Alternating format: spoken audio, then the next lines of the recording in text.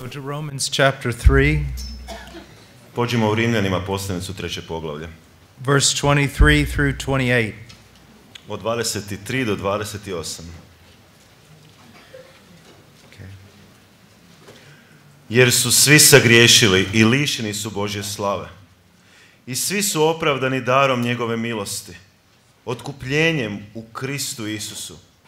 Njega je Bog izložio da svojom krvi bude pomirilište po vjeri, da učini očitom svoju pravednost, jer je ostavio nekažnjene prošle grijehe u vrijeme Božje strpljivosti, da učini očitom svoju pravednost u sadašnje vrijeme i da dokaže da je pravedan i da opravdava onoga koji vjeruje u Isusa. Gdje je dakle hvalisanje? Isključeno je. Po kojem zakonu? Po zakonu dijela? Ne, već po zakonu vjere. Jer tvrdimo da se čovjek opravdava vjerom bez vršenja zakona. Now, I mentioned this morning that this is considered to be one of the most important texts in the Bible. Već sam jutros spomenuo da je ovaj tekst smatran za jedan najvažniji tekst u cijeloj Bibliji. And that it is the very heart of the gospel. Sažeta srž evanđelja. Well, tonight we're going to look at the heart of that heart. I sada ćemo pogledati srce tog srca, središte srca. If you are able to comprehend what this passage is saying, Kada bi mogli shvatiti, razumjeti što ovaj odlomak govori, it will give you such clarity in your understanding of the gospel. dati će vam potpuno jasnost u razumijevanju evanđelja. Now in verse 23 we looked at the sin of man. U 23. retku gledali smo grijeh čovjeka. And between 23 and 24 we talked about God's reaction to sin. I od 23 do 24 gledali smo na Božje reagiranje na grijeh. That it was one of just hatred or wrath. Da je to mržnja, gnjev. And one of righteous indignation. I božanski prezir. Then in verse 24 we begin to talk about what God has done for the Christian. U 24. stihu počeli smo govoriti što je Bog učinio za kršćane. That the Christian is justified before God. Da je kršćanin opravdan pred Bogom. Not through works but by faith. Ne kroz djela, već po vjeri. Faith based on the redemption which is in Christ. A vjera se temelji na otkupljenju koje je u Isusu Kristu. Now that's where we ended. I tu smo stali. And that's where we'll pick up again. I sada ćemo tu nastaviti. We talked about redemption. Govorili smo o otkupljenju. It is Christ shedding his blood for our sins. Gdje je Krist prolio svoju krv za naše grijehe. Because of our sins, the justice of God was offended. Zbog naših grijeha Božja pravednost je povrijeđena. And the wrath of God was kindled against us. I Božji gnjev je zapaljen protiv nas. By suffering the wrath of God and dying, Zbog toga što je pretrpio Božji gnjev i umro, Christ satisfied the demands of God's justice. Isus Krist je udovoljio zahtjeve Božje pravde. Now, it says the redemption which is in Christ Jesus. Što smo Verse rekli, 24. 24. redak, otkupljenje koje je u Kristu Isusu. I want us to think about these words. Želim da razmišljamo o tim riječima. In Christ. U Kristu Isusu. You see, the Bible presents man as existing in one of two spheres. Biblija predstavlja čovjeka koji egzistira, opstoji u jednoj od dvije sfere. You were born in Adam. Rođeni smo u Adamu. And in Adam you have sin, I u Adamu imate grijeh, condemnation, osudu and death. i smrt. We were all born in Adam. Svi smo rođeni u Adamu. But through faith we leave that and we enter into the sphere of Christ. Ali kroz vjeru ostavljamo to i ulazimo u sferu Krista. Instead of sin there is righteousness. Umjesto grijeha postoji pravednost. His righteousness. Njegova pravednost. Instead of condemnation there is justification. Umjesto osude postoji opravdanje. And instead of death there is life. Umjesto smrti dolazi život. Now this is so simple. To je tako jednostavno. But it is so important. Ali tako bitno. There are so many teachers who call themselves Christian. Postoje mnogi učitelji koji se nazivaju kršćanima. And they may be professors with great degrees. Možda su profesori sa velikim diplomama. But they don't even understand what some of those children on this presentation understood. Ali možda i oni ne razumiju ono što su ova djeca na ovoj prezentaciji razumjela. That outside of Jesus Christ there is no salvation. Da izvan Isusa Krista nema spasenja. Do you understand me? Da li me razumijete? This is very, very important. To je jako važno. This is not just some small issue. To nije nekakva mala stvar. In Christ we have God. U Kristu imamo Boga. Apart from Christ, Izvan Krista we have nothing. nemamo ništa. Nothing. Ništa. And it's only in Him. Samo u njemu. You may be aware that the early Christians were sometimes persecuted as atheists. Možda ste svjesni toga da su rani kršćani bili progonjeni u početku kao ateisti. Did you know that? Da li ste to znali? In the Roman Empire. U Rimskom carstvu. Now, why would they be called atheists? Zašto bi se oni nazivali ateistima? Well, because in the Roman Empire, Jer u Rimskom carstvu there were thousands of gods. bilo je 1000 bogova. And everyone was happy with everyone else's God. I svi su bili sretni sa bogovima onoga drugoga. You know, just like you have favorite players on a soccer team. Kao što imate one omiljene igrače u nogometnim ekipama. They had favorite gods. Oni su imali omiljene bogove. And sometimes they'd change them back and forth. I nekad su ih mijenjali tamo i natrag. And they're all happy. I svi su bili sretni. Your God's okay. Tvoj Bog je u redu. My God's okay. Moj Bog je u redu. We're okay. Mi smo okej. A wonderful party. Prekrasna zabava. Until the Christians showed up. Sve dok se kršćani nisu pojavili. And what did they say? I što su oni rekli? Your gods are lies. Tvoj Bog je lažan Bog. Vaši bogovi su lažni. At best, your gods are myths. U najboljem slučaju tvoji bogovi su mitovi. And at worst, your idols are demons. A u najgorem su idoli i demoni. You're all wrong. Potpuno ste u krivu. You're wrong about everything. Krivu ste u svemu. There is only one God. Postoji samo jedan Bog. And one mediator between God and man. Jedan posrednik između Boga i ljudi. The man Christ Jesus. Čovjek, Isus Krist. And apart from Him, I izvan njega there's no salvation. nema spasenja. He's the way, the truth, and the life. On je put, istina i život. And no man comes to the Father but through Him. I nitko ne dolazi Otcu osim po njemu. There's no other name Nema drugog imena under heaven pod nebom given to men by which they might be saved. ljudima danom po kojem nam se valja spasiti. You see, that's the scandal of Christianity. To je sablazan kršćanstva. But apart from it, it's not Christianity. Ali bez toga nema kršćanstva. Listen. Poslušajte. Tomorrow I could be very famous in the United States. Sutra mogu biti jako slavan u Sjedinjenim državama. Everyone would love me. Svi bi me voljeli. I would be on all the TV programs. Bio bi na svim televizijskim postajama. All I have to do Sve što trebam učiniti is change, I hope you have this, change from a definite article to an indefinite article. Od određenog do neodređenog člana. That's all I have to do. Sve što trebam učiniti. I say this. Mogu reći sljedeće. Jesus is a savior. We don't have articles. Okay. Oh, I'm sorry. Okay, well, let me put it this way. All I have to say is this. Mogu samo reći. Jesus is my savior. Isus je moj spasitelj. But he doesn't necessarily have to be yours. Ali on ne treba nužno biti tvoj spasitelj. In my opinion, he's savior. U mom slučaju, u mom mišljenju, on je spasitelj. But your opinion's okay too. Ali tvoje mišljenje je također u redu. That's all I have to do. To je sve što trebam reći.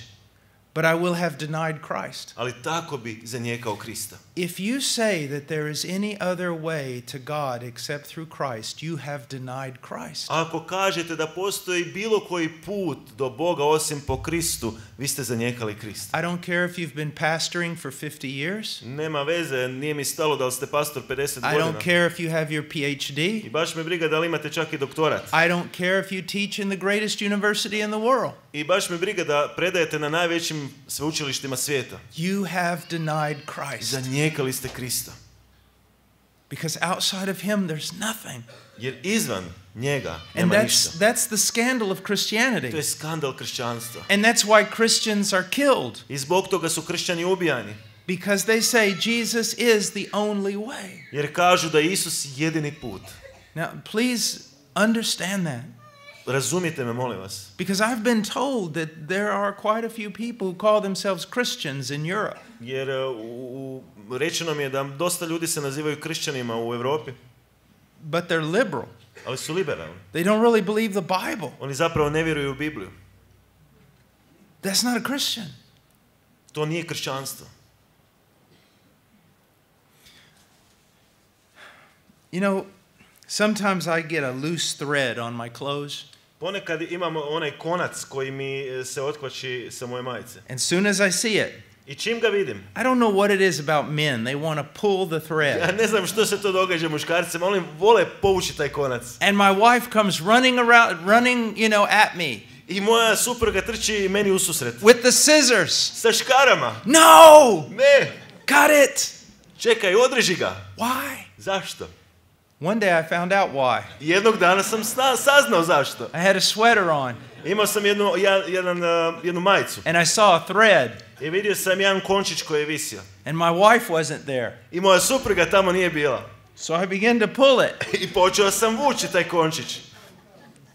And all of a sudden your just sweater begins to dissolve. I odjednom taj džemper je počeo nestajati. That's the way the Bible is. I takva je Biblija. That's the way Christianity is. Takvo je kršćanstvo. You see, if you doubt part of this, Ako sumnjate dio ovoga, then all of it falls apart. tada se sve drugo raspada. And your message is useless. I vaša poruka je It's beskorisna. useless. Beskorisna. I was one time talking to a Satanist, Jednom sam pričao sa jednim satanistom. and he was against the Bible. I on je bio tako protiv Biblije. The Bible's a lie. Biblija je laž. The Bible's not inspired. Biblija nije nadahnuta. The Bible's changed. Biblija se promijenila. I said, man, you need to be careful. Čekaj čovječe, malo se smiri. He said, why? Zašto? I said, because you're destroying your religion. Jer uništavaš svoju religiju. He said, what do you mean I'm destroying my religion? Kako to misliš ja uništavam svoju religiju? I said, where do you think you learned about Satan? Ja ga pitam, pa što misliš, gdje si ti naučio o Sotoni? The Bible. U Bibliji. You see, it just starts falling apart. Vidite kako se to raspada.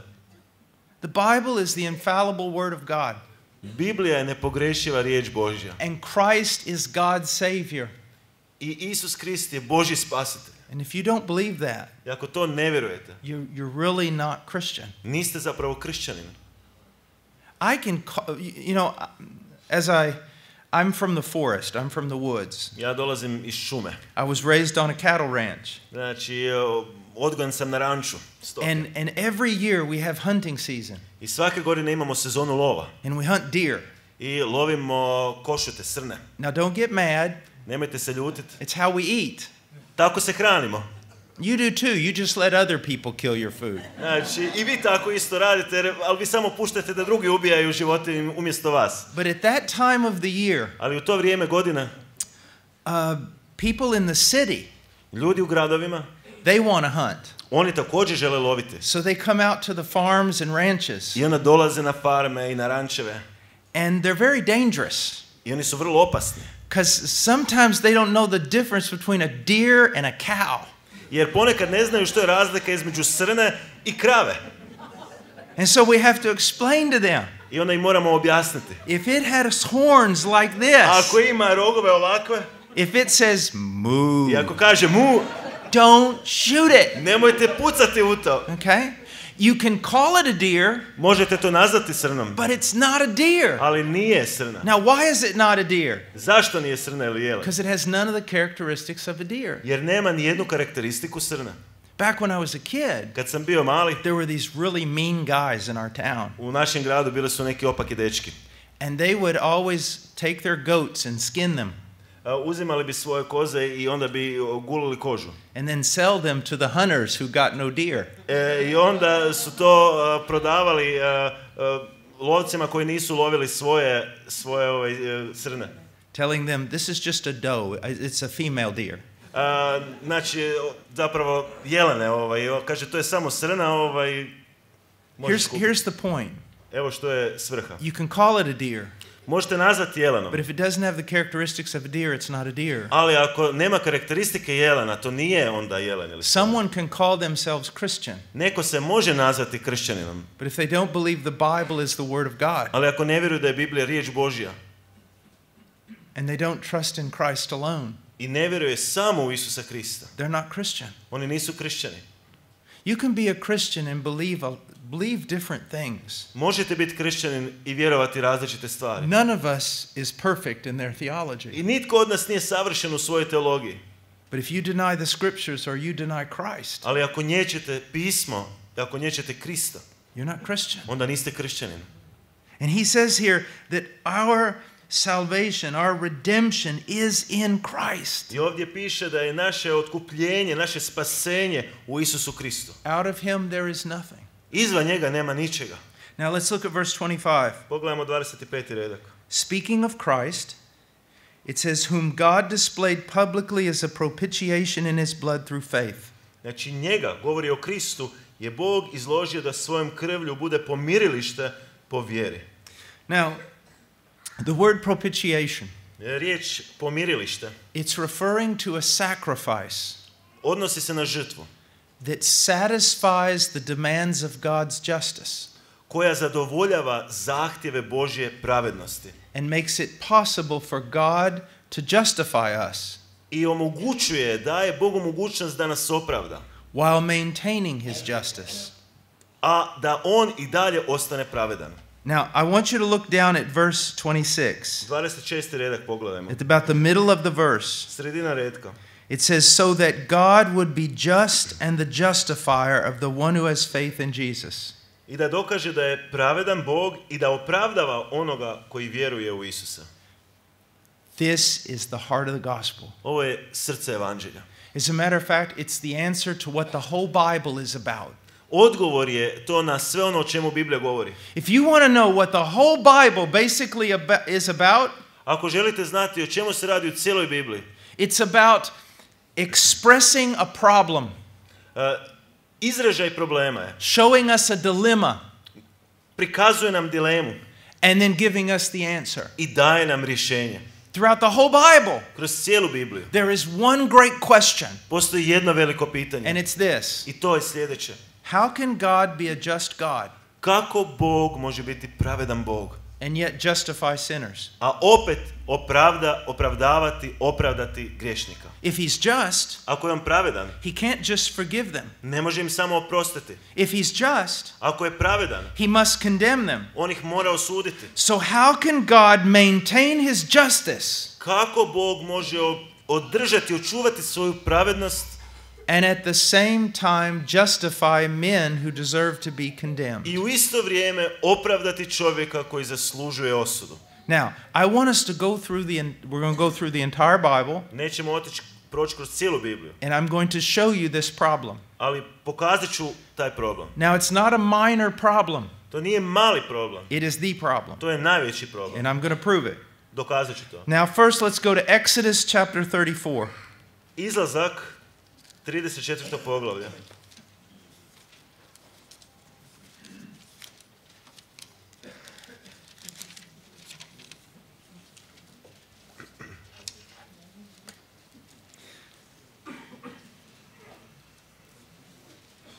Exodus 34. Izlazak 34. Verse 5. 5. redak. The Lord descended in the cloud and stood there with him, that is Moses, as he called upon the name of the Lord. Jahve se spusti u liku oblaka, a on, stane Mojsije, predan izazva ime Jahve. Then in verse 6 it says, the Lord passed by in front of him. Jahve prođe ispred njega te se javi. This is one of the greatest revelations of God in the Old Testament. Ovo je jedno od najvećih otkrivenja samog Boga u Starom Zavjetu. And proclaim, the Lord God, compassionate and gracious, slow to anger and abounding in loving kindness and truth. Jahve, Jahve, Bog milosrdan i milostiv, spor na srdžbu, bogat ljubavlju i vjernošću. Who keeps loving kindness for thousands, who forgives iniquity, transgression and sin. iskazuje milost tisućama, podnosi opačinu grijeh i prijestup. Now, what has God told us about himself? Što nam Bog govori o sebi? He's compassionate. On je milosrdan, He's slow to anger. spor na srdžbu. He's super abounding in loving kindness, On je bogat ljubavlju i vjernošću, faithfulness, truth. istinom, vjernošću. And then he tells us that he forgives sin. I onda kaže da oprašta grijeh. He says iniquity, transgression, and sin. Kaže opačinu, grijeh i prijestup. Now, in the Hebrew, U hebrejskom all three of these things mean slightly different kinds of sins. sve ove tri riječi znače tri vrste grijeha. But that's not his purpose. Ali to nije svrha. What he's doing is this. Ono što on radi je sljedeće. When a Jew wants to emphasize something, Kada Židov želi nešto naglasiti, he piles one term on top of another. on jedan termin nadograđuje na drugi. For example, we should love the Lord our God Znači, ljubi Gospodina Boga svoga. with all our heart, soul, mind, and strength. Znači, svim svojim srcem, umom, snagom, pameti. Now, those do mean specific things. Znači, ovo sve znači određenu stvar. But what Jesus is teaching us is this. Ali što nas Isus uči je We sljedeće. need to love God with all that we are. Znači, da trebamo ljubiti Boga sa svim što jesmo. Every fiber of our being. Sa svakim dijelićem našeg bića. So when he says here, Kada on kaže ovdje, iniquity, transgression, and sin, opačina, grijeh, prijestup, he's saying that God forgives all types and kinds of sin. on hoće reći da Bog oprašta sve moguće vrste grijeha.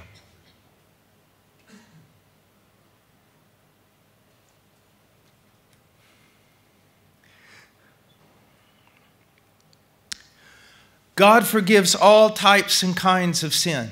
Bog oprašta sve moguće vrste grijeha. Every sin. Svaki grijeh. All kinds. Sve vrste. Do you see that? Da li to razumijete? Have you got a hold of that? Da li ste to razumjeli? All right, now look down at the Bible. Pogledajte sad u Bibliju. After he says forgives iniquity, transgression, and sin, Nakon što kaže da oprašta opačinu, grijeh i prijestup. look what else he says. Ali što kaže dalje? Yet he will by no means leave the guilty unpunished. Ali krivca nekažnjena ne ostavlja. Do you see the problem? Vidite problem? On one hand, U jednu ruku God forgives all types and kinds of sin. Bog oprašta sve moguće vrste grijeha. At the same time, he says he will punish every sin and every sinner. S druge strane kaže, kaznit će svaki mogući grijeh i svakog griješnika. How can you have both things? Kako možete imati obje stvari? He forgives all types and kinds of sin, Oprašta sve moguće vrste grijeha, and yet he says he will punish every sinner and every sin.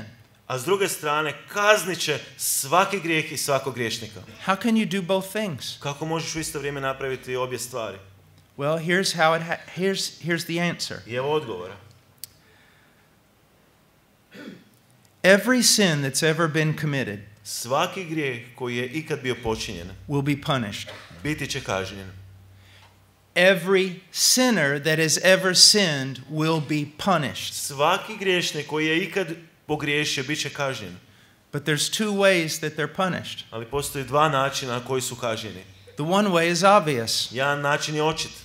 A sinner can be punished Griješnik može biti kažnjen by spending all eternity in hell.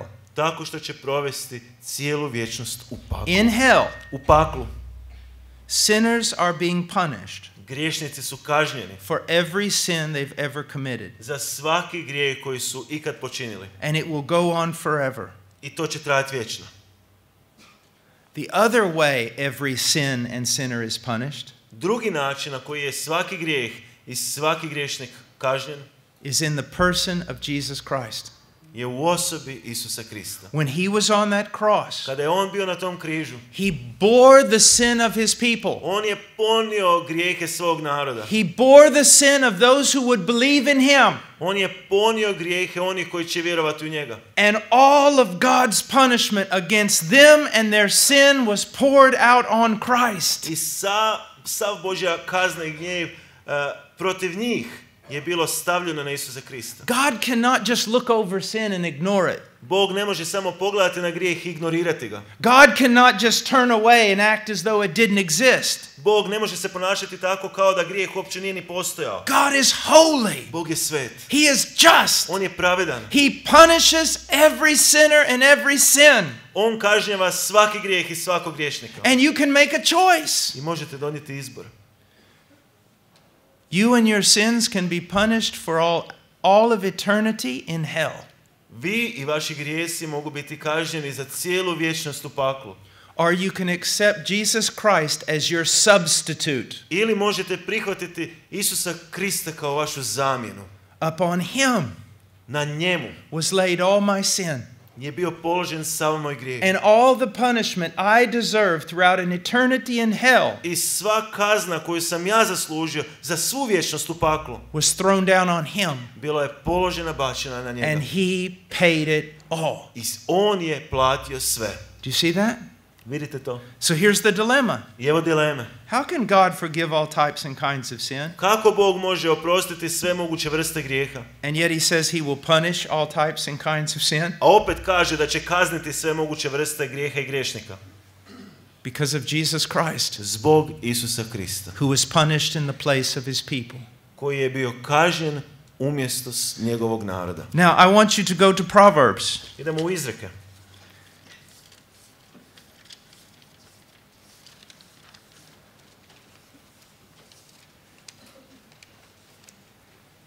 Seventeen, 17. poglavlje. 15. 15.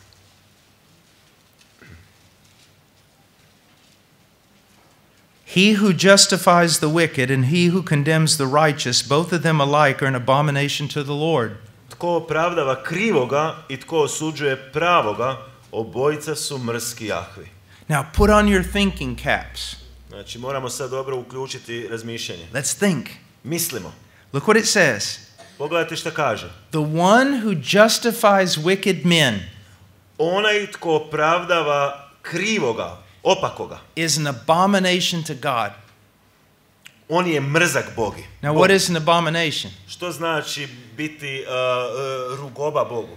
It is Gadost. Da. It is the worst. It's probably the hardest, worst word in the Bible. Znači, to je jedna od najgorih riječi, gadost. There's nothing worse than an abomination. Znači, nema nijedne gore stvari nego gadost. Now listen to what he's saying. Pogledajte što kaže. Whoever justifies a wicked man Tko god opravdava opakoga, krivoga, is an abomination to God. on je mrzak ili gadost Bogu. And yet what did we study in Romans 3? A što smo proučavali u Rimljanima 3? God justifies wicked men. Da je Bog opravdao opake, krive ljude. What did we sing about here? O čemu smo pjevali ovdje? God justifies wicked men. Bog opravdava opake. So there's the problem. I to je problem. How can God say Kako Bog može reći that anyone who justifies wicked men is an abomination? da svatko tko opravdava krivoga ili opakoga je gadost Bogu? And yet he justifies wicked men. A on opet opravdava opakoga. Proverbs tells us Izreke nam kažu that anyone who justifies a wicked man is an abomination. da svatko ko opravdava opakoga je gadost. But we praise God because he has justified us. A mi opet slavimo Boga zato što je on nas opravdao. How can God do that? Kako Bog to može učiniti? Only in Jesus Christ. Samo u Isusu Kristu. Let me give you an example. Daću vam primjer. Let's say that we all live in a small village Recimo da svi živimo u jednom malom selu and someone kills your family. i netko ubije vašu obitelj. They murder your entire family. Ubiju cijelu vašu obitelj. And you come home from working I dolazite kući s posla and you see the murderer standing over your family. i vidite tog ubojicu da stoji nad vašom obitelji And you grab him, i uhvatite ga, you tie him up, zavežete ga, you call the police, zovete policiju and the police take him to the judge. i policija ga vodi kod suca. And all the people in the village know you. I svi ljudi u selu vas poznaju. They love your family. Oni vole vašu obitelj. And so they're all in the courtroom. I svi su sudnici. And the judge comes in. I dolazi sudac. And this is what he does. I evo što on radi. I am compassionate. Ja sam suosjećajan. and slow to anger I spor na srdžbu. and abounding in loving kindness. I bogat ljubavlju i milosrđem. Therefore, I zbog toga, even though you murdered an entire family in this village, iako si pogubio cijelu obitelj u tom selu, I pardon you. ja te oslobađam. Go free. Idi slobodan. How are you going to respond? Kako ćete reagirati? Are you going to say, "Oh my, what a wonderful judge. Da li ćete reći, o, kako divan sudac. He's so On je compassionate"? tako suosjećajan. No, that's not what you're going to say. Ne, nećete to reći. You're going to write the mayor, Pisat ćete gradonačelniku. maybe all the big powerful politicians in Zagreb. Znači, svim moćnim političarima u Zagrebu. You're going to call the newspaper. Zvaćete novine. You're going to say there is a judge on the bench I reći ćete, postoji sudac tamo that is so corrupt. koji je toliko korumpiran. He must be removed. Njega se treba ukloniti. Why? Zašto? Because he justified a wicked man. Jer je opravdao opakog čovjeka. Everywhere I go in the world, Svuda gdje idem po svijetu, even in my own country, čak i u svojoj zemlji, that's the complaint of the people. to je prigovor ljudi. The judges are corrupt. Da su suci korumpirani. They don't do justice. Da ne vrše pravdu. So how can God pardon wicked men? Kako Bog može oprostiti opakomu? It is only because God's Son died in their place. Jedino umro na njihovom mjestu. Do you see that? Vidite to? Now let's look at Proverbs 24. Pogledajmo Izreke 24. Verse 24. 24. He who says to the wicked, "You are righteous," people will curse him, nations will abhor him. Tko opakomu veli pravedan si, proklinju ga narodi i kunu ga puci. What does God do? Što Bog radi?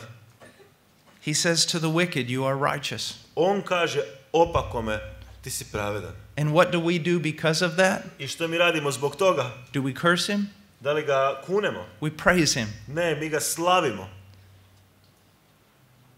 And all of this is only possible because God has maintained his justice, A to je sve moguće zato što je Bog i dalje ostao pravedan.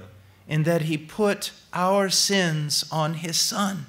I što je stavio naše grijehe na njegovog sina. And his Son died in our place. I da je njegov sin umro umjesto nas na Now, našem mjestu. go back to Romans.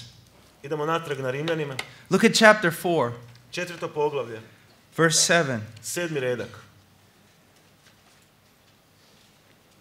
Blessed are those whose lawless deeds have been forgiven and whose sins have been covered. Blessed is the man whose sin the Lord will not take into account. Blago onima kojima su oproštena bezakonja i kojima su pokriveni grijesi. Blago onom kome Gospodin zaista neće uračunati grijeha.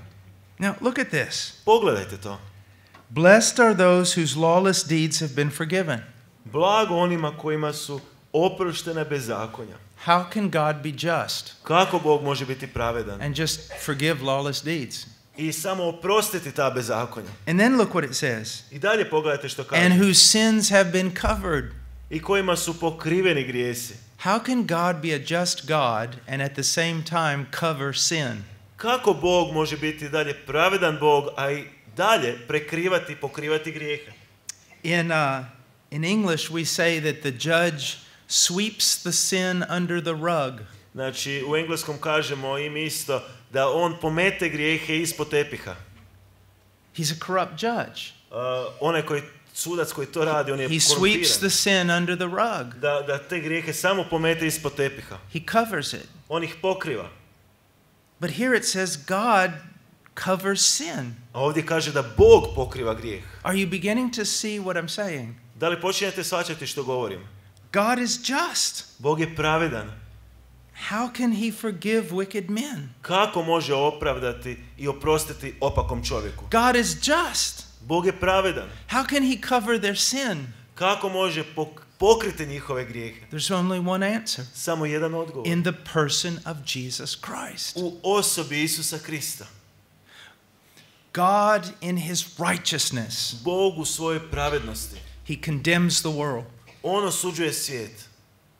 God in his love Ali Bog u svojoj ljubavi devises a plan proviđa plan in which God becomes man. u kojem Bog postaje čovjekom And he walks on this earth as a man, i hoda ovom zemljom kao čovjek. the God man.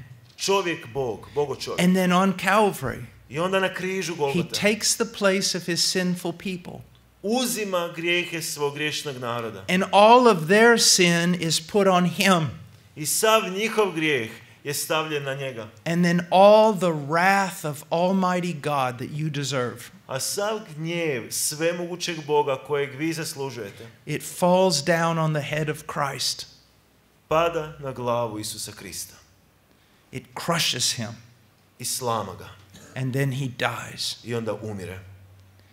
And the justice of God has been satisfied. I Božja pravda je zadovoljena. Do you see that? Vidite to? Now, let's look at the cross for a moment. Pogledajmo križ na trenutak.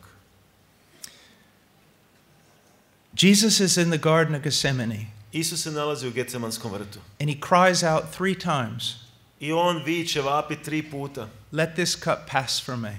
Neka me ovaj kalež mimoiđe, Not my will, ali ne moja volja, but yours." nego tvoja neka And he bude. is in anguish. I on je u tjeskobi. He is sweating as drops of blood. Njegov znoj je poput kaplji krvi. What's happening? Što se događa?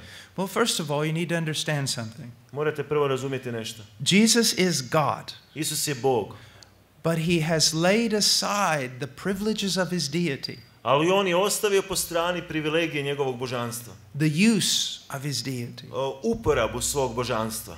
And he's walking on this earth as a man. I on hoda ovom zemljom kao čovjek. The Bible says he not only grew in stature, but he grew in wisdom. Biblija kaže da je rastao i u zrelosti i u mudrosti. By the time he's 12, Do 12. godine we know he knows that he has a very special relationship with God. mi znamo da on zna da ima poseban odnos sa Bogom. He says, "I'm in my Father's house." On kaže, ja sam u kući svoga oca. As time goes on, Dok vrijeme odmiče, more and more is revealed to him sve više mu je otkriveno about what it would take for him to redeem his people.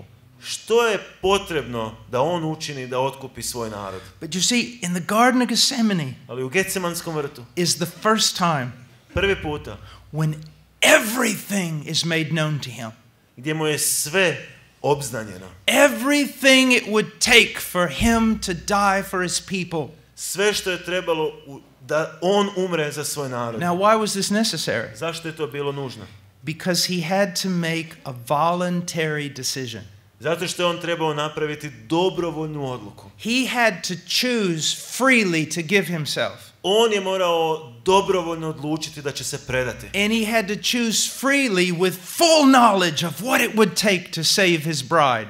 I on je trebao sa potpunom spoznajom znati što je potrebno da se njegova zaručnica otkupi. And it hit him in the chest like a truck. I to ga je pogodilo u njegova prsa kao da ga je kamion pogodio. No. No. Let this cup pass from me. Neka ovaj kalež me mimoiđe. Now people say, well, was he disobeying? Ljudi će reći da li on tu neposlušan. Because he said, not my will. Jer kaže ne moja volja. I don't want to do this. Ja to ne želim. That's what he said. To kaže. Was he disobeying? Da li on neposlušan? No. Ne. What you've got to see is he was really a man. Morate vidjeti da on bio stvarno čovjek. He was really God. Stvaran Bog, But pravi he Bog. was really a man. Ali pravi čovjek.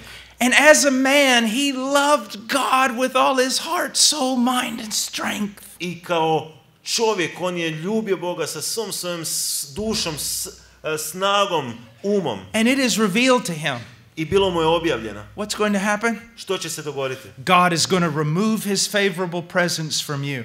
Bog će maknuti svoju blagonaklonu prisutnost od njega. And then God is going to make you the object of his punishment. I da će Bog njega učiniti objektom njegove kazne. He will abandon you. On će ga napustiti. And he will crush you under his wrath. I pod njegovim gnjevom će se slomiti. When he says, let this cup pass from me, Kada kaže neka mi mimoiđe taj kalež. it's just the normal response To je normalna reakcija. to pain. Na bol. The normal response to being abandoned of God. Normalna reakcija na odbacivanje Boga. Od Boga. But he says, Ali kaže, not my will, ne moja volja, but yours. već tvoja neka He bude. overcomes. On je pobjedio. Now, what was in the cup? Što je u tom kaležu? What was in the cup? Što je bilo u tom kaležu? I have heard preachers say this. Čuo sam da propovednici kažu puno stvari. He looked forward, into the future. On je gledao u budućnost. And he saw the Romans beating him. I vidio je da će ga Rimljani tući. He saw his back being bloodied. Vidio je da će mu leđa biti sva krvava. He saw the crown of thorns on his head. Vidio je tu trnovu krunu na svojoj glavi. He saw the nails in his hands and his feet. Vidio je čavle u svojim rukama i nogama. He saw the cross. Vidio je križ. And he said, no. I rekao ne. No, that's not what happened. Ne, to nije ono što se dogodilo. Do you know this? Da li znate? That for 300 years after the death of Christ, Da 300 godine nakon smrti Kristove, countless Christians were crucified. da su bezbrojni kršćani bili razapeti. They were beaten. Bili su tučeni, They were crucified. razapeti. And many of them were covered with a crude form of kerosene and sat on fire. I mnogi od njih su bili posipani kerozinom i zapaljeni. And history tells us that many of them went to the cross singing hymns. I povijest nam kaže da su mnogi od njih išli na taj križ pjevajući himne. Full of joy Puni radosti that they could suffer for their master.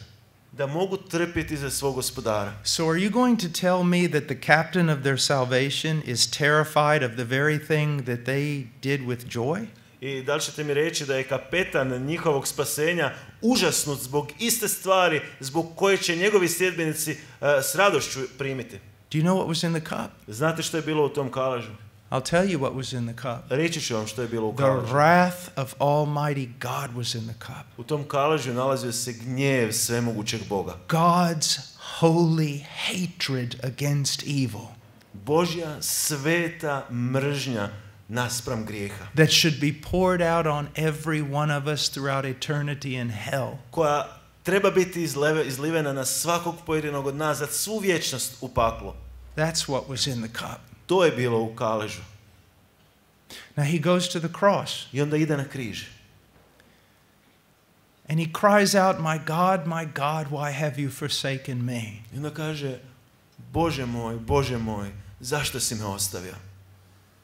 What's happened? Što se dogodilo? God has abandoned him. Boga je odbacio. In what way? Na koji način? He is doing the will of God. On vrši volju Božju. He is in the very center of the will of God. On je u središtu Božje volje. Yet at the same time, Ali u isto vrijeme, you and I vi i ja should suffer for eternity in hell trebali bi patiti za cijelu vječnost u paklu. under the wrath of God Pod osudom i gnjevom Božjim. and utterly abandoned I potpuno odbačeni. with no sense of the favorable presence of God. Bez osjećaja blagonaklone prisutnosti Božje. In order to suffer in our place, Da bi trpio na našem mjestu, Christ had to suffer what we would have suffered. Krist je morao trpjeti ono što bismo mi trebali trpjeti. God removes his favorable presence. Bog je maknuo njegovu blagonaklonu prisutnost. And now coming down upon him is nothing but the fierce anger of God. I sada na njega dolazi ništa drugo osim žestokog gnjeva Božjeg. All the justice of God against your evil. Sva Božja pravda protiv tvog i mog grijeha. Have you not read in Isaiah 53, Zar niste čitali u Izaji 50? verse 10? 10. redak. It pleased the Lord to crush him. Svidje se Bogu da ga udari. That does not mean that God the Father took delight in crushing his son. To ne znači da je Bog Otac uživao u slamanju njegovog sina. What it means is that this was the only way to accomplish the will of God. To znači da je to bio jedini način This u is kojem se mogla volja Božja izvršiti. This was the only way to redeem his people. To je bio jedini način po kojem se njegov narod mogao otkupiti. And by being crushed under wrath, Tako što je bio potpuno slomljen, udaren pod tim gnjevom. Christ was fulfilling God's eternal plan of redemption. Krist je ispunio Božji vječni plan otkupljenja. And making a way for you and me to be I saved. providio put, načina po kojem se ti i ja možemo biti spašeni. Now look at this. Pogledajte sljedeće. Look what God has done. Pogledajte što je Bog učinio. Look at this. Pogledajte to. In the mind of God, U Božjem umu. the only way you can be saved Jedini način na koji se vi možete spasiti is if his son suffers this. jest taj da njegov sin sve to pretrpi. His son dies in your place, Da njegov sin umre na vašem mjestu. abandoned of God Odbačen od Boga. and crushed under the wrath of God. I udaren, slomljen pod gnjevom That's the Božjim. only way To je jedini način you can be saved. po kojem se ti možeš spasiti. So now you see why some of us get so angry Sada vidiš zašto se neki od nas naljute. when so-called Christian preachers, Kada takozvani kršćanski propovjednici in the name of ecumenicalism and love, u ime ekumenizma i ljubavi say you really don't need Jesus to be saved. ti stvarno ne trebaš Isusa da bi bio spašen. Those little teenagers at these camps that we saw in the film, Ovi tinejdžeri koji smo vidjeli na filmu, they know better than that. oni znaju bolje od toga. They know there's only one way to be saved. Oni znaju da postoji samo jedan put It's spasenja. through the death of Jesus. Kroz smrt Isusa. You see that? Vidite to.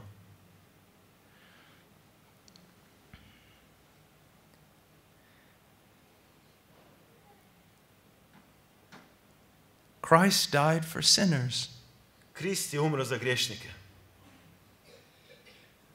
and it was absolutely necessary, I bilo je apsolutno nužno. and there is no other way. I nije bilo drugog puta. Now I want you to look at verse 25. Pogledajmo 25. redak. Look at the very first part of it.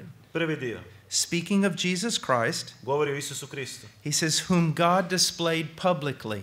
Njega je Bog izložio javno. Now, why is he saying this? Zašto to kaže? When you go to some vacation spots in the United States, Kad idete na neka mjesta za godišnji odmor u Americi, where the mountains are so beautiful, gdje su planine tako prekrasne, there's a problem. postoji problem. When you're going down the road, the highway, Kad idete cestom, there are so many signs advertising the beauty you can't see it. postoji toliko puno reklama koji reklamiraju tu ljepotu da tu ljepotu ne možete ni vidjeti. I mean, there's signs everywhere. Toliko znakova. See the beautiful Smoky Mountains. Pogledajte prekrasne planine. You're like, Smoky Mountains. I can't. There's too many signs. Ne mogu vidjeti, postoji puno znakova. That's what a placard is. That's what he's saying here. To je ono što govori ovdje. God displayed Christ publicly. Bog je javno izložio Krista. His crucifixion was public. Njegovo razapeće je bilo javno. It was at the very center of the religious universe. Bilo je u samom središtu religijskog svemira. When people think about one place of religion in the world, what do they think about? Kada ljudi razmišljaju o jednom mjestu gdje je sva religija svijeta, misle o Jerusalem. Jeruzalemu. If a Jew thinks about religion, a city, what does he think about? Ako Židov misli o religijskom centru, Jerusalem. Jeruzalem. A Muslim. Muslimani, Jerusalem. Jeruzalem. Christian. Kršćani, Jerusalem. Jeruzalem. What's everybody fighting about? Zbog čega Jerusalem. se ljudi svi bore zbog Jeruzalema. There in Jerusalem, Tamo u Jeruzalemu, at the religious center of the universe, u religijskom centru cijelog svemira, hung up on a cross, visio je na križu God displayed his son. i Bog je javno prikazao, izložio svog sina. Why? Zašto? You say, well, so he died for us. Reći ćemo, umro je za nas. That's true. Istina. But God is saying something else here. Ali Bog kaže nešto drugo ovdje. He publicly displayed him. Javno ga izložio. Why? Zašto? Look at the rest of verse 25. Ostatak 25. retka. This was to demonstrate his righteousness. Da učini očitom svoju pravednost. So God publicly displayed his son on a cross Znači, Bog je javno izložio svog sina na križu. in order to demonstrate or prove that God is righteous. Da učini očitom, da dokaže da je Bog pravedan. Now, why is it necessary for God to prove that? Zašto je Bogu nužno to dokazati?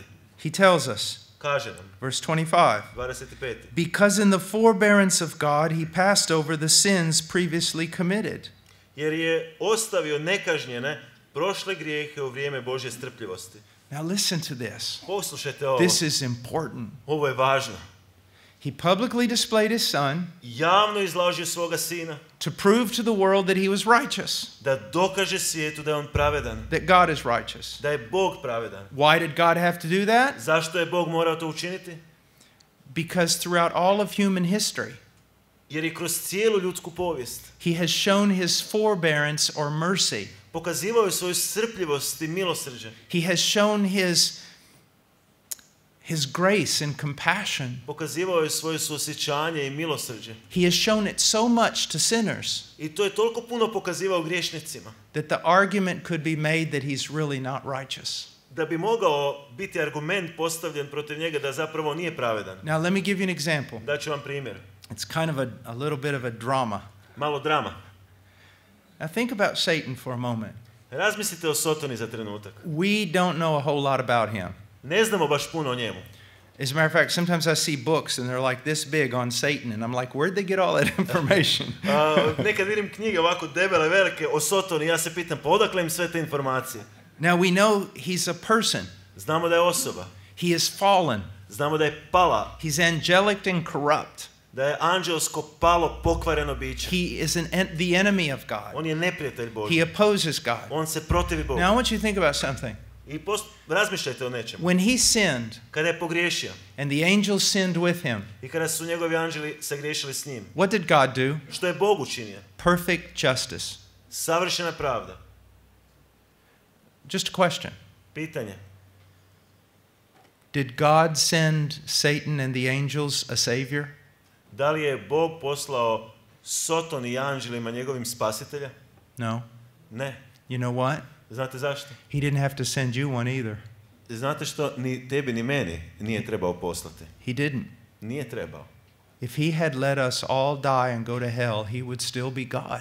Da nas je sve pustio i ostavio da idemo u pakao, on bi i dalje bio Bog. You see, when he judged Satan, kada je on osudio Sotonu, there was no theological, philosophical problem to answer. Uopće nije bio nikakav teološki, filozofski problem na koji je trebalo dati odgovor. He gave Satan exactly what he deserved. On je dao Sotoni upravo ono što je on zaslužio. No explanation necessary. Nije bilo potrebno objašnjenje. But Adam and Eve sinned. Ali Adam i Eva su se griješili. And what did God do? I što je Bog učinio? He showed them grace. Pokazao im je milost. And he gave them a promise. I dao im je obećanje. Genesis 3:15. Postanak 3:15. Someone would come. Netko će doći. Born of woman. Rođen od žene. Crush the head of the serpent. I razbit će glavu zmiji. And somehow bring a work of redemption. I na neki način donijeti svijetu otkupljenje. Imagine Satan. Zamislite Sotonu. The accuser. Tužitelja. God? Bože. What's this all about? O čemu se tu radi? I fell. Ja sam pao. There's perfect justice. I postoji savršena pravda. What about them? A što s njima? Where's your justice? Gdje je tu tvoja pravda? How do you explain mercy? Kako objašnjavaš to milost? They have rebelled against you. Oni su se pobunili protiv tebe. Justice demands their death. Pravda zahtjeva njihovu smrt. And Noah. Noah. Explain Noah. Objasni Noah. And the others in the boat with him. Svi ostali u čamcu s njim. Noah should have died. Noah bi trebao poginuti. He should have. Trebao je. Do you realize that? Znate li to? Noah was a sinner. Noah je bio griješnik. Noah should have died. Noah je trebao poginuti. Where's your justice, God? Gdje je tvoja pravda, Bože? Abraham? Abraham. He lied. On je lagao. He put his wife in jeopardy. Stavio svoju ženu u opasnost. And he did not believe you. I nije ti vjerovao. Oh, and you call him your friend? I ti ga nazivaš svojim prijateljem. Where's your justice? Gdje je tvoja pravda? And Israel? A Izrael? Israel? Izrael. They worshipped me in the desert for 40 years. U 40 godina oni su mene štovali u pustinji. You said so yourself. I sam si to rekao. And yet you give them promises? A opet im daješ obećanje. Promises you will keep? Obećanje koje ćeš održati. They deserve death. Oni zaslužuju smrt. Oh, and David? A David? David. David. He murdered. On je ubojica. He committed adultery. bio je učinio preljub. Even the law says he must die. Čak i zakon kaže da mora umrijeti. And you call him a son? A ti ga nazivaš sinom. Where's your justice? Gdje je tvoja pravda? Do you see? Vidite to? 2,000 years ago, Prije 2000 godina. it's as though God called all court. Bog je sazvao sav sud. Satan stepped forward. I Sotona je istupio. Angels stepped forward. Anđeli su istupili. Do you want to know how I can give a promise to Adam and Eve? I znate li zašto sam mogao dati obećanje Adamu i Evi? Do you want to know how I can save Noah and those others in that boat? Znate kako sam mogao spasiti Noa i ostale u tom brodu? You want to know how I can be just and call Abraham my friend?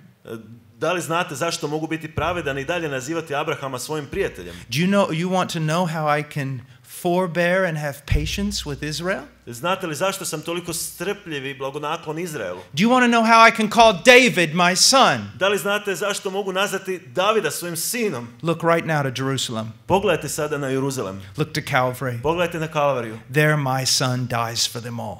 Tamo je moj sin umro za sve njih. And so on that cross, I na tom križu, once and for all, jednom zauvijek, God silenced all accusations of injustice. Bog je ušutkao sva optuživanja zbog nepravednosti. And he proved that he could have mercy on the sinner.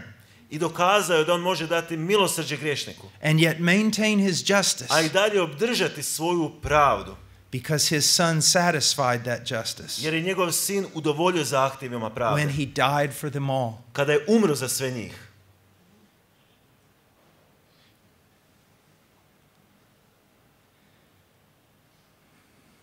Have you learned some new things? Da li ste naučili neke nove stvari? I haven't even touched on this much of what the gospel is. Nisam dotakao toliko onoga što znači evanđelje. I'm going to leave here tomorrow so sad. Sutra ću vas napustiti. Because we haven't even begun to study the gospel Jer zapravo of Jesus nismo tek Christ. početi učiti evanđelje.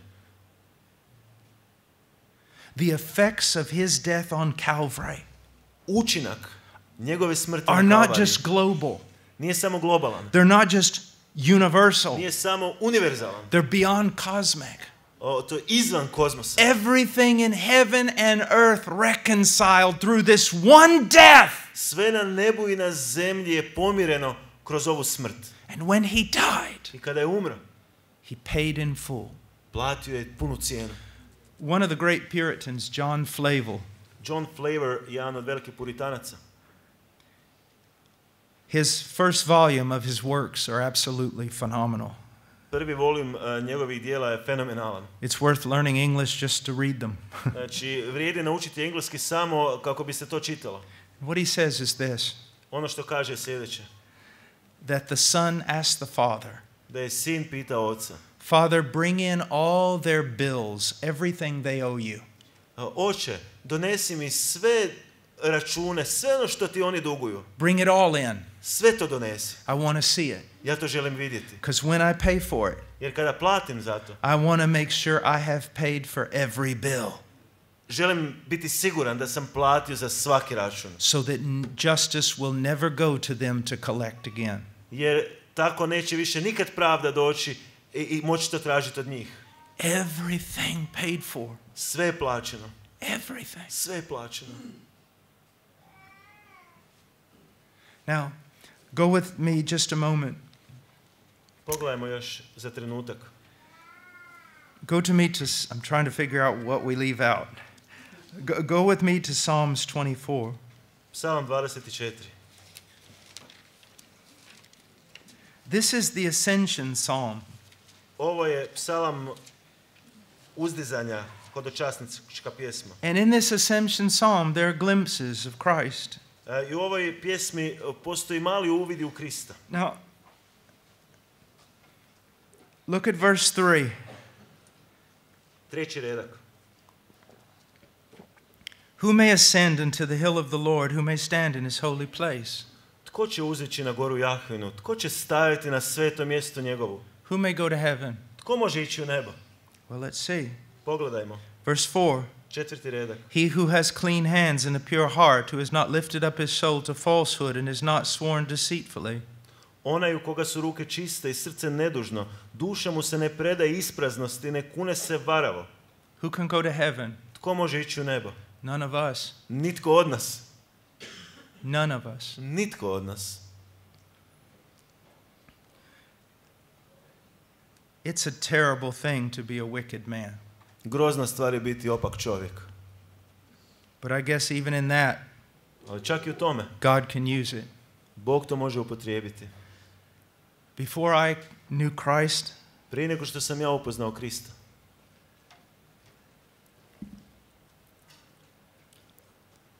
I was so wicked. ja sam bio tako pokvaren. The things I've done. Stvari koje sam ja učinio.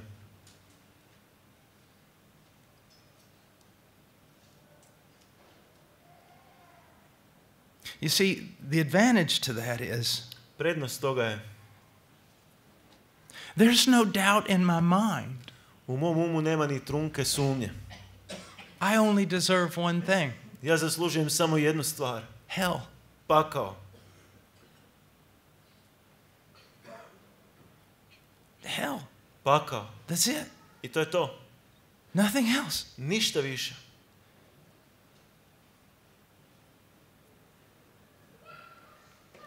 I am sure you are much finer people than I was. Ja sam siguran da ste vi bili puno bolji ljudi nego ja. But I sure hope you see the same thing about yourself. Ali nadam se da ćete to vidjeti isto i za samog sebe. You deserve hell. Vi ste zaslužili I smrt. don't care who you are. Baš me briga tko I ste. don't care if you're a 15-year-old missionary daughter, you deserve hell. Čak i ako ste neka misionara, zaslužujete pakao, zaslužuješ pakao. I don't care if all you've ever done is read the Bible 24 hours a day, all you deserve is hell. Čak i ako čitate Bibliju 24 sata na dan, i dalje zaslužuješ pakao. My sons, my children have been spared from such evil. Moji sinovi, moje djeca su pošteđeni takvog zla. They have no idea what their father was. Oni nemaju pojma što je njihov otac bio. And they've never done anything their father's done. I oni nisu nikad učinili ono što je njihov otac Yet I tell napravio. them over and over, A ja imam ponovno i ponovno you kažem. deserve hell just as much as I did. Vi zaslužujete pakao isto kao ja. When you look at this, Kada to pogledate, who can go to heaven? ko može ići na nebo? There's the answer. Evo odgovora. No one. Nitko. No hope. Nema nade. It's like when no one could open up the books in heaven. Kao da niko ne može otvoriti knjigu u nebu. And John wept. I Ivan je zaplakao. Now that's talking about something different. Malo govori o nekim drugim stvarima. But we can sense the sadness. Ali možemo osjetiti tu tugu. Imagine all of us standing there. I zamislite da svi mi tamo And we're thinking, stojimo. who can go? Can we get in? I možemo li ući? And then the requirements are given. I onda su ovdje dani uvjeti. Do you know what it's like to have no hope? Znate li kako je biti bez nade? None. Nitko. That's us. To smo mi. And then when we've lost all hope, I onda kad smo izgubili svu nadu, there is one among us, postoji jedan među nama. an older brother, Naš stariji brat. our elder brother. Naš stariji brat. He has overcome. On je pobjedio. Do you see that? Vidite to. He lived the perfect life we couldn't live. On je živio savršeni život kojeg mi nismo. He went to Calvary on our behalf. On je otišao na Kalvariju, na križ zbog nas. He died and rose again from the dead. On je umro, ali uskrsnuo iz mrtvih. You and I can't even approach the gates of heaven.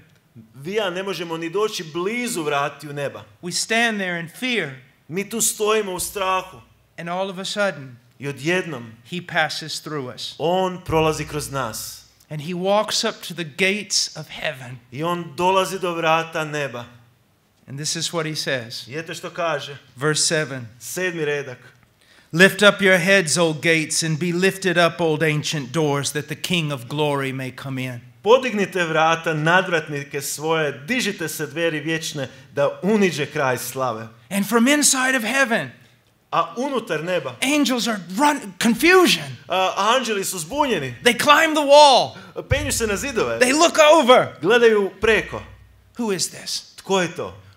No man has ever cried out to these gates. Nijedan čovjek nije došao do ovih vrata. No man has ever dared extend his hand and touch the latch. Nijedan čovjek se nije usudio pružiti svoju ruku na kvaku. And so they cry out, "Who is this King of glory?" I onda se pitaju tko je taj kralj slave. And then he answers again. I evo odgovora. Verse 8. 8. stih. The Lord strong and mighty, the Lord mighty in battle. Lift up your heads, O gates, and lift them up, old ancient doors, that the King of glory may come in. Jahve silan i junačan, Jahve silan u boju, podignite vrata, nadvratnike svoje, dižite se dveri vječne, da uniđe kralj slave. Tko je taj kralj slave? Jahve nad vojskama. For the first time in all of time, I prvi trenutak u svom vremenu, the gates open to a man. Vrata su se otvorila za čovjeka. The God man. Bogo čovjeka. Our victor. Našeg pobjednika. Our champion. Našeg prvaka. Our elder brother. Našeg starijeg brata. Flesh of our flesh. Našeg mesa. Bone of our bone. Tijelo i kosti od naših kostiju. And he walks up to the throne of God. I on dolazi do prijestolja Božjega. And he's not like Esther. I on nije poput Estere. Esther was afraid. Estera je bila uplašena. Will he extend his scepter, Esther thought? Estera je mislila hoće li on dignuti svoje žezlo.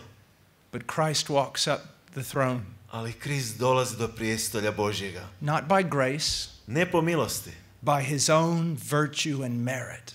Već zbog svojih vlastitih zasluga i vrijednosti. And sits down at the right hand of God. I sjede sa desne strane Boga. And he ever lives to intercede for us. I on živi vječno da posreduje za nas. He has done it. On je to učinio. What Adam could not do. Ono što Adam nije mogao učiniti. What tens of billions of us could not do. Što desetke milijardi ljudi nas nije moglo učiniti. He did. On je učinio. There is one God. Jedan Bog. And one mediator. I jedan posrednik. Between God and man. Između Boga i čovjeka. The man Christ Jesus. Čovjek, Krist Isus. Sometimes students have asked me. Ponekad me studenti pitaju. Well, he was at the right hand of the Father before he became a man.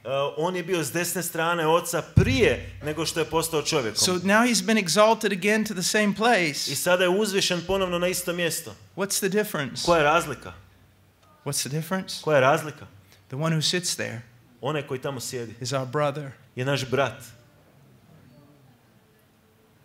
And one day when I stand before him, jednog dana kada stanem pred njega, I'll not be looking in the face of a judge. Ja neću gledati u lice sudca, but a father, već oca and a brother. I brata.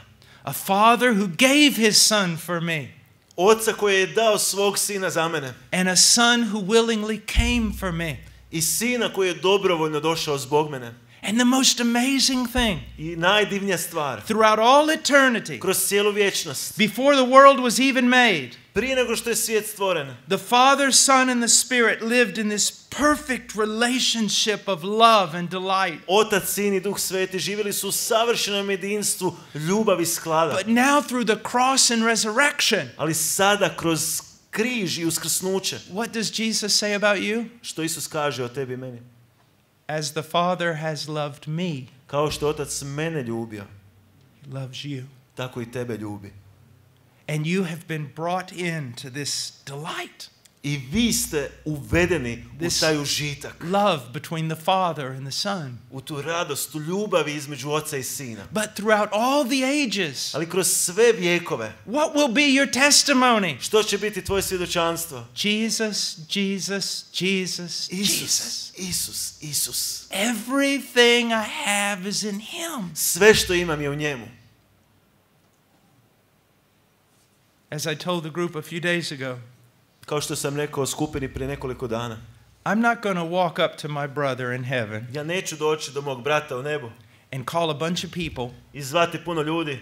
And say, hey, our brother's going to give a testimony. Hey, naš brat će dati svjedočanstvo. Of all the great things he did for God. O svih tih velikih stvari što je on učinio za Boga. So let's sit down for 10,000 years and listen. Ajmo sjesti 10,000 godina I slušati. I'm not going to say that. Ja to neću reći. I'm going to say this. Ja reći ću sljedeće. Hey, everybody, gather around. Sjedite ovdje svi zajedno. Sit down for about 10,000 years. Sjednimo za otprilike 10.000 godina. Our brother's going to tell us everything God did for him. Naš brat će nam ispričati sve ono što je Bog njegov učinio za njega. And you know what he'll say? I znate što će on reći? 10,000 years won't be enough time. 10.000 godina neće baš biti dovoljno vremena. It's all him. Radi se o njemu. And when we say it's anything else, I kada kažemo bilo što drugo, no, ne, I'm going to fight you. ja ću se boriti protiv toga. God did not do all of this. Bog to nije sve učinio. God did not do all of this. Da Bog nije sve to učinio. For someone then to come around and say, I da neko onda dođe i da kaže, you don't really need Jesus. pa tebi ne treba baš Isus. No, Ne, you do. treba ti. Tomorrow we're going to talk about our response. Sutra ćemo govoriti o našem odgovoru. After you preach the gospel, Nakon što propovijedate evanđelje, what do you tell men to do? što govorite ljudima da trebaju činiti? What do you tell children to do? Što govorite djeci da čine? You tell them to repent Govorite im da se pokaju and to believe the gospel. i da vjeruju evanđelje. And you explain to them what that means. I onda im objasnite što to znači. There's so much more. Ima toliko toga još što mogu reći. But I've either got to go or fall down. So Ali moram ići ili ću pasti. let's pray. Molimo se. Father, thank you for my brothers and sisters that are here. Oče, hvala ti za moju braću i sestre koji su ovdje. Please bless them with a greater and greater understanding of your Son. Molim te, blagoslovi ih sa sve većim i većim razumijevanjem tko je tvoj sin. In Jesus' name, U Isusovom imenu. amen. Amen.